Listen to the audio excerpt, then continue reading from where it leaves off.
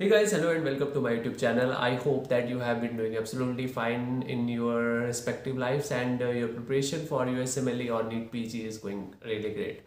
So in this video, I'll be talking about 2 points. First of all, I'll be giving you a life update regarding what's going on in my life, and the second part of this video will be dedicated to the IMGs, specifically those who have graduated from their med schools and now they are planning to take the USMLE exams and go for a residency in the states. So regarding the life update and my USMLE journey, so last time when I met or when I posted a video specifically regarding my USMLE journey, I was like, I told you guys like, okay, I am taking the exam and it is like 12 weeks to my exam. But life is like unpredictable. You make plans, but God has other plans, and you have to act according to those. So what happened was that I felt like that I need more time for my step to CK. It is not like I can compromise on score. So there were two things in mind that I have to apply this year, and then there was another thing that I cannot compromise on score.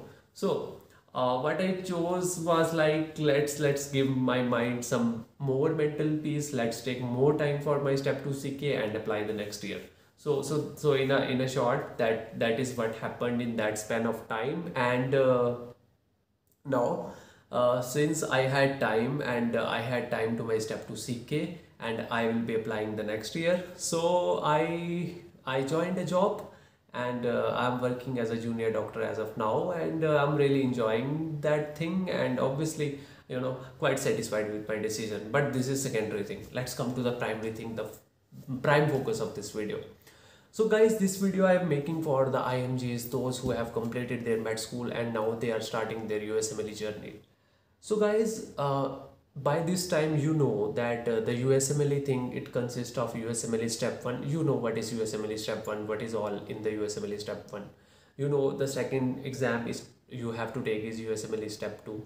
Then you have to take o.e.t exam, and for that ECFMG clinical skill pathway. All these things, but the purpose of this video is to make you aware of the timeline, like what your timeline should be, like how should you plan your journey as a graduate, and what is the appropriate time that you should be giving to each exam so that you are able to apply the by the latest. I would say by the latest, because once you graduate, then there is a ticking clock, that is the year of graduation. The longer the gap from your graduation, the lower the chances be. So you have to keep those things in mind, and also you have to make sure that your preparation is up to the mark, because you cannot compromise on score and neither you can fail the exam. It is a huge red flag. So guys, let's assume that let's assume me as a person. Okay, so let's assume that I am an IMG who has graduated like 3-4 months back or a year back, and now I am thinking that I should go for the USMLE residency, USMLE thing. So guys, the first thing that I will do as a graduate is to take the USMLE step 1. Okay, and what I would think is that, okay Speedy, I have to take the step 1 in a minimum time period, and I have to ensure that I pass. Okay, so two things: minimum time period, and second, that I have to make sure that I pass the exam. So what I would say is the ideal period is like 6 months. Okay, 6 months is good amount of time for taking the step 1, because you are a graduate, you have the basic medical knowledge. Now just you need to know is the knowledge which is specific to that exam. So you have to just like polish your mind according to the exam, and for that 6 months is a good time period. Now you will ask me, okay Speedy, tell me the resources, like tell me the specific resources. So I would say the specific resources for your USMLE step 1 are: number 1, B&B, Boards and Beyond, and number 2, First Aid, and number 3, UWorld.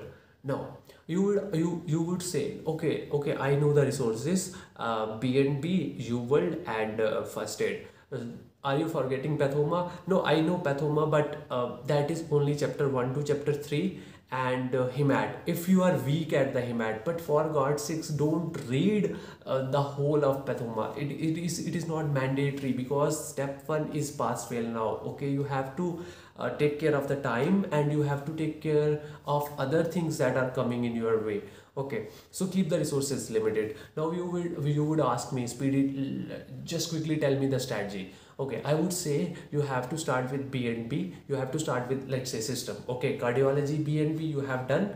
Now you jump to the first aid. You read first aid. You solve the question. Your one system is done. So it will take like approximately 1.5 week. Cardiology 1.5 week. Okay, so you jump to endocrine. Okay, you study BNB, you see the videos, you don't learn those videos. Okay, you just see the videos, you get an idea, you jump to first aid, you learn the theory, you go to the U-World, you attempt the question, your endocrine is done. Okay, side by side you will be doing the general system. Okay, you will ask me, what about the general? I have heard more about sketchy micro. Do you recommend it? Yes, I recommend it from my whole heart. Okay, so you have to side by side you have to start doing the microbes, 1 microbe per day, 1 microbe per day from sketchy micro itself. And I have made that specific video regarding how to do the micro. Okay, so by this algorithm like B&B system, first aid, U-World and general stuff, you will be completing your step 1 syllabus, and by the end of 6 months you will be taking the step 1 exam.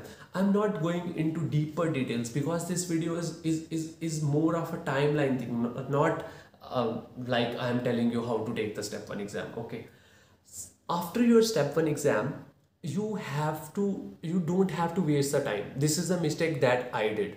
So when I took my step 1 exam, I was an intern, and after that I was like, oh, I passed the step 1 exam, now I have to enjoy it. Not like that. You don't have to put your feet off the throttle. Okay, you have to do the full throttle because you are a graduate. You have to wrap up this process as soon as possible. Okay, so what you will do is like you will take 7 to 8 days off and you will buy the U-World, because for step 2 only one resource, U-World. Now what will you do is you will start attempting the U-World in a subject wise system manner. I didn't know that, neither there was someone who could tell me this clearly, and even if they were telling me clearly, I wasn't ready to believe them. Oh, how I'm gonna shift from reading theory first and then going to the question to doing the questions. No, you will use your baseline knowledge from the step 1 and will apply in solving the U-World. Whatever U-World you can solve, okay. Whatever you cannot solve, take it as a knowledge gap, and this is where the step 2 comes into the picture, obviously. So you take a good amount of time, like 7 to 8 to 9 months, and then you go through the whole U-World first time, second time. Okay, and then you take the step 2 exam. Now after that you are left with o.e.t exam, and o.e.t is just a game of 10 days. Once you have taken your step 2 exam, you just go 10 days, give yourself 10 days, and you will be ready to take the o.e.t exam. So this is how you can just sum up the whole thing of the USMLE in a span of 12 to 13 months, and this is what is recommended actually. Don't make it long, like 2-3 years, not like that. Just 12 to 13 months of a solid hard work and you will be good to go. So this was the whole idea regarding how the graduates should plan their USMLE journey. And in the next part of my video, I'll be talking specifically about taking the USMLE step 1 as an international medical graduate, in which I will talk specifically from the point of from those people's point of view who have graduated. Okay, so thank you so much for watching this video. Thank you so much for supporting me, and if you like this video, do subscribe to the YouTube channel. Kindly share it among your friends. Thank you so much.